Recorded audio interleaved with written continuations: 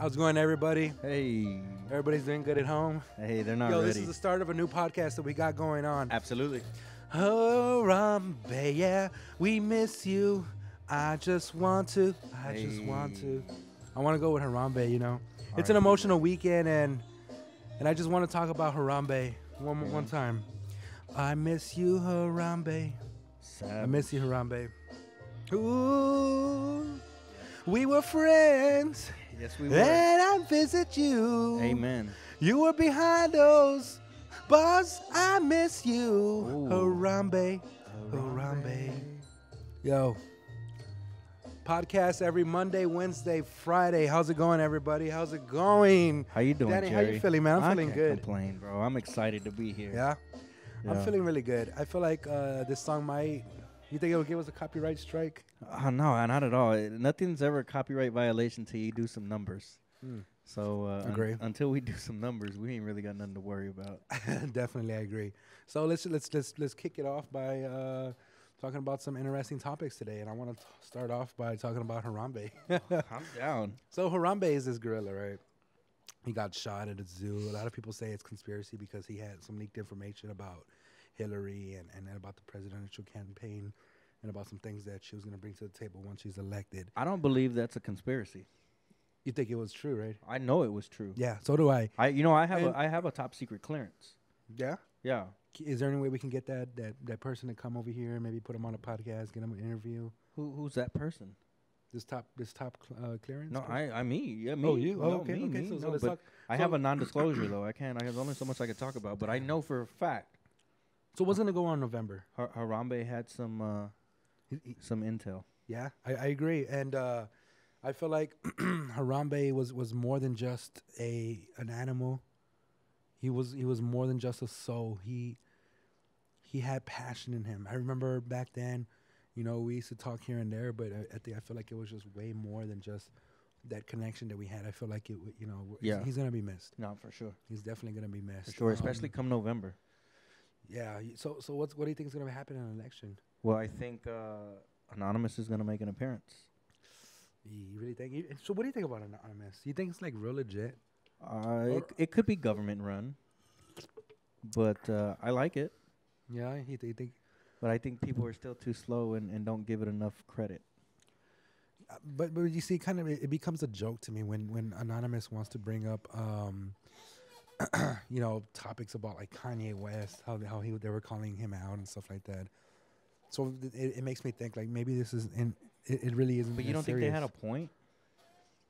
Not really. I mean, not a point important enough to go anonymous and talk about it. I mean, that's something that they could have just talked about without the mask. Yeah. Don't you think? I agree. I feel like when we see videos like that, it becomes. But it reminds me serious. It kind of reminds me of when Osama used to release videos and shit just to let you know that he was staying relevant. True. True. Right. Yeah, I guess you're right. Just to make sure that you understand that they're real. Right. I guess so. It makes sense. Right. So we're introducing ourselves. Absolutely. We haven't even done an introduction. Right. Hey, my name is Jerry, and this is Danny. My name is Danny T. Yeah. I own a barbershop. He thinks he does. His barbers really own it and control everything goes on. True. That's true. But his name's on everything, so if anything happens, he's fucked. It's on me, yeah. So he is the owner. This is Jerry. He's a great videography. Man, I love recording video. Like, the only thing missing from my collection is a drone. Once I get a drone, I'm charging $1,500 a music video. So, you know what? His videos are worth. I would pay $500 if I was a rapper. I'd pay that for your quality. I really like it. I'm humbled, bro. I really am. That speaks volumes. And you know what? If I had $20, I would get a haircut at your barbershop. I'm just kidding. No, this is Danny T with the broken mic, with the tape, and I don't know if you can see, but Danny.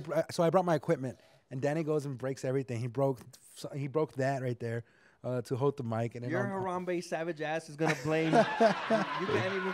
He was dragging the mic across the fucking street like Harambe would, and he broke my holder. So now I have to. No, so he broke that, and he broke mine over here. But we got it stable. Yeah. So this is the ghetto podcast of the year. Absolutely. And I feel like we're as ghetto as it is, we're 100%. Yeah.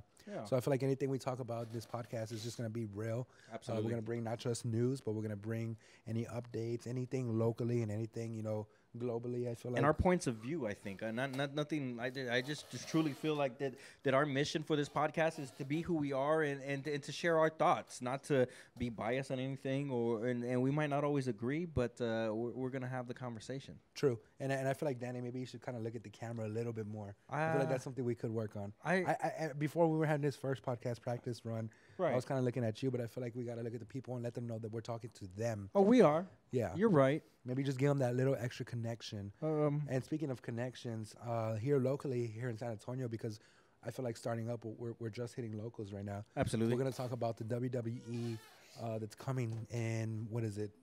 Sometime next year. It's the Royal Rumble. January 2017, baby. Royal Rumble, 30-man battle royale in the city of San Antonio. Now, I don't really watch wrestling, but you know what? I've been a fan ever since I was a kid, and Absolutely. And I've definitely loved, wrestling growing up. I would go to it just because. I'm going. Yeah. I don't know if I can afford to. I don't know how I'm going to get there. I might sneak in. Why can't my income tax come before? Oh, shit. Hey, you could file early. You could, true. You could probably file now because you ain't getting no more check stubs. Hey, if you don't know, of course you don't know, but you know what? Yeah. So me and Danny quit our 9-to-5 job. Absolutely. I got fired. My bad. But still, it's like quitting it because you know what? I could have easily just got a 9-to-5 job again. Within a couple of days. You got fired because you quit a month before you got fired. You're right. Yeah, absolutely. You're right. If my boss were watching this, I mean, they already knew. Fuck you. No, I liked my bosses. They were all right. They did the right move, and that's a business move that you got to make in the corporate world. Is that you have to remove any viruses that are hurting your business. You're a virus. I was, because I was dedicated to what I love to do, and that was, making videos for people and getting paid for that. Right. And you know what? Here on the podcast, I've been in this business for like a little bit of years, but a couple of years, but I never really took it serious. And then when I met this guy, Danny, absolutely, he opened my mind and gave me a whole different perspective that I could probably do this for a living. And he definitely gave me doors that opened for me, and I feel like everything blew up for that. I agree. So Daniel is not only a mentor, but he's also a great friend.